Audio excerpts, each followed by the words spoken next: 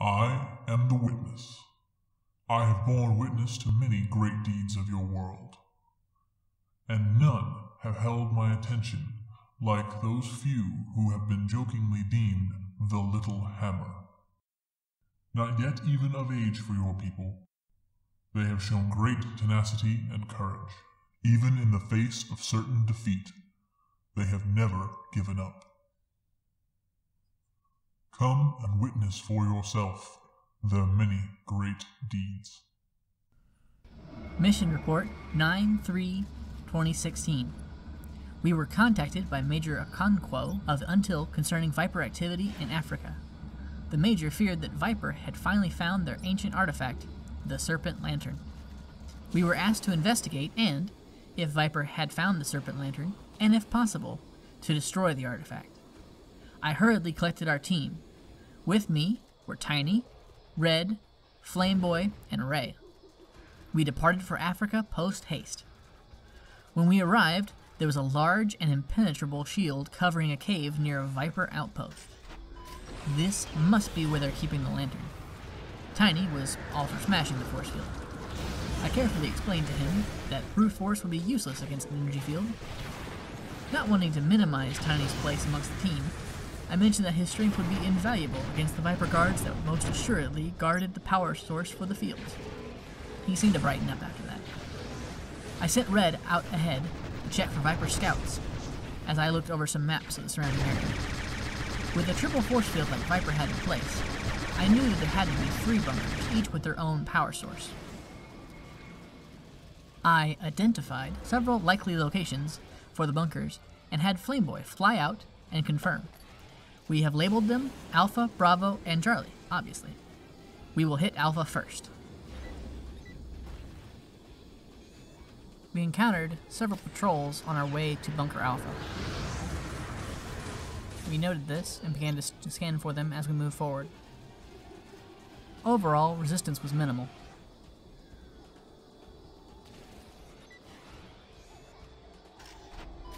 As we reached the second checkpoint, I realized that we were quite rusty and our teamwork could use some refining.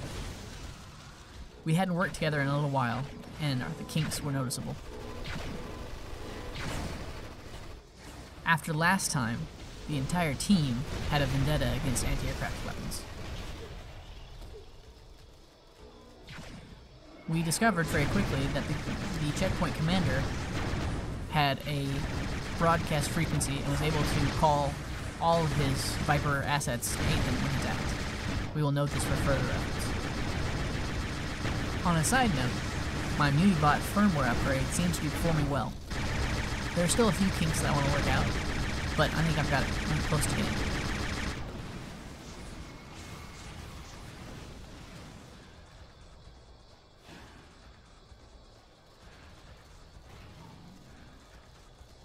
I don't know why Omega Man wants these mission reports, but as long as he does, I'll keep doing them.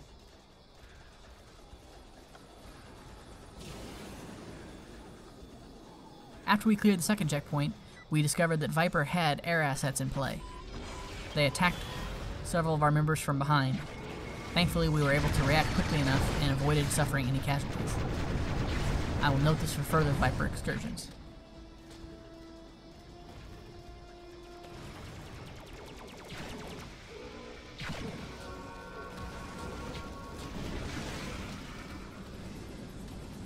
Red is proving to be an invaluable addition to the team. She's very, very quick, and her ice slows down the enemies very well. This has become quite useful, especially in larger battles. Upon reaching checkpoint 3, the resistance we faced increased dramatically. We took extra precautions from that point on.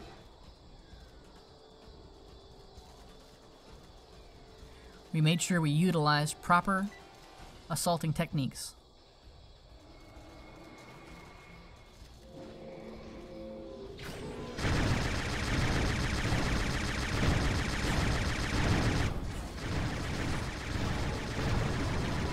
After only a few fights, we'd seemed to work out most of the kinks.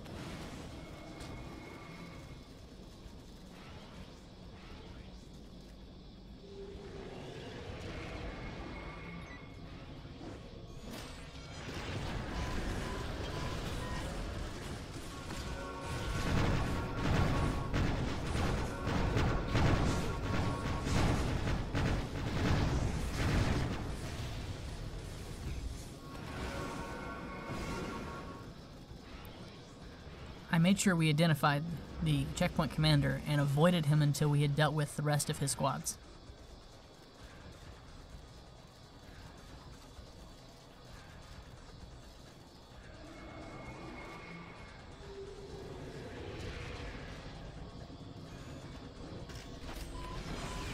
Tiny requested permission to collect trophies from his large, powerful Viper soldiers that he defeated. I told him as long as he could carry them, he could have them. He seemed to ponder this for a bit, and then asked me if they would bleed out if he pulled off a finger. I told him that trophies were not permissible.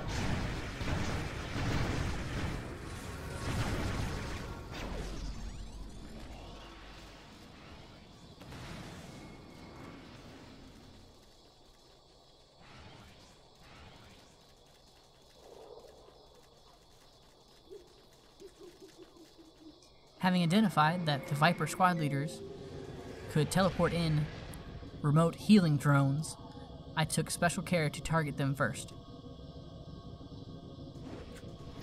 The last thing we need is Viper squads getting back into the fight after we've disabled them.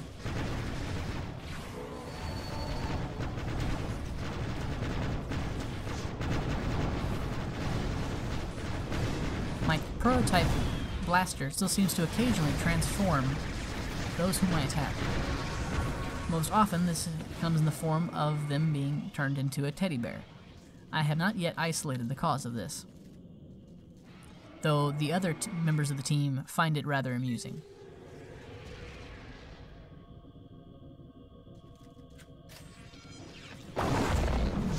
I will need to requisition more ammunition for my Unibots. They seem to be chewing through quite a bit of it.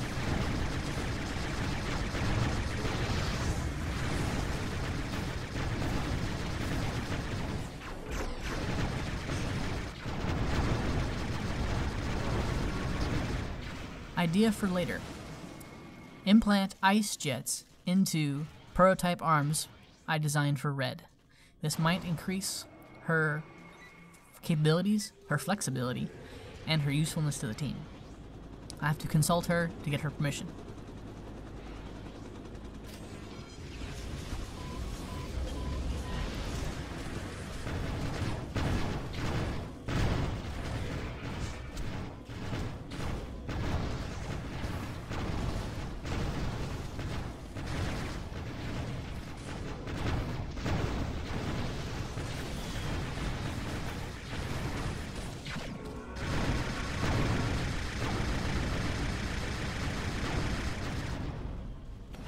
The third checkpoint, we encountered more Viper air assets. However, this time we were prepared for them, ambushed them quickly, and were able to destroy their airborne assets.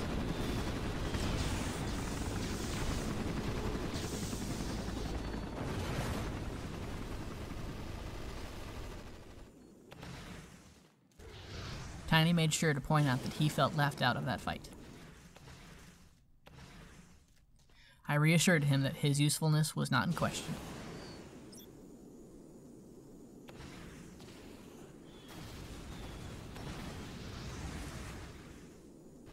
Red was also unable to take part of that fight, but she kept her cool.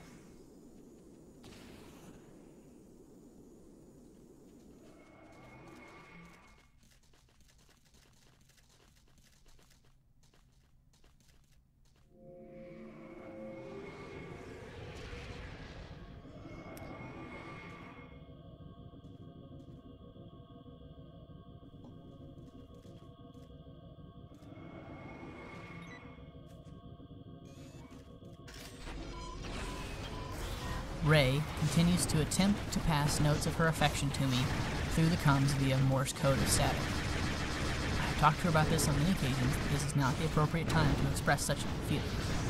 She continues to do so, despite my objections. Thankfully, none of the others have caught on. If they ever do, I fear my leadership may be compromised due to all the heckling.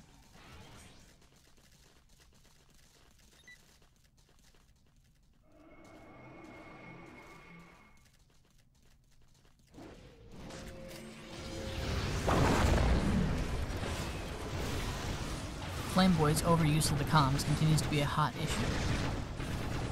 He seems to think that it is appropriate to make all kinds of power-related puns throughout the entire mission. I think he's been watching too much of the Foxbat cartoon on his off time. It only makes matters worse that he seems to focus on his own powers, making lots of fire-related jokes. This seems to egg on other people who feel underrepresented.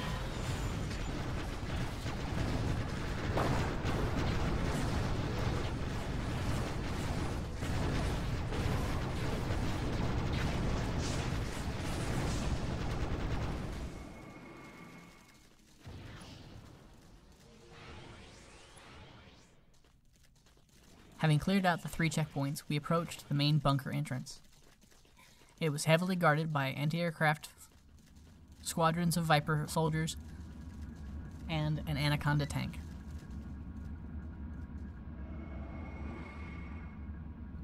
Tiny got very excited when he found out he got to fight a tank.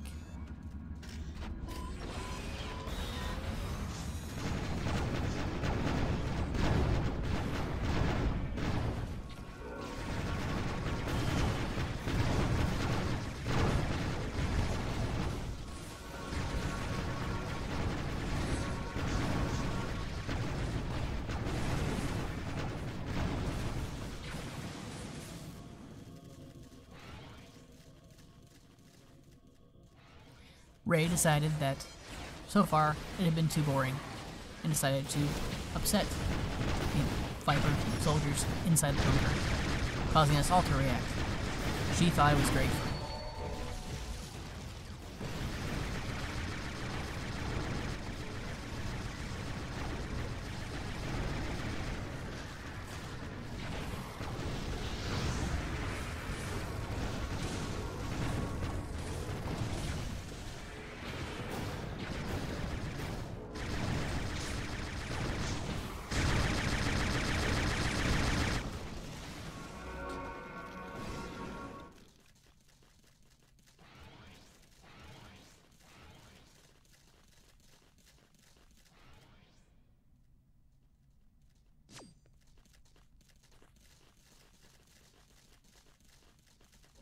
After a great deal of fighting, we were able to subdue the checkpoints surrounding Bunker Alpha and the exterior of the bunker. I am fairly confident that we were able to eliminate all of the Viper assets in the area, preventing any of them from escaping and warning the other bunkers.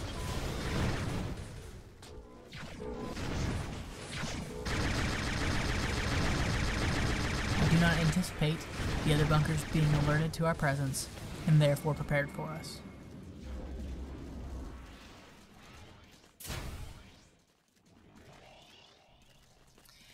End of mission report 9/3/2016.1.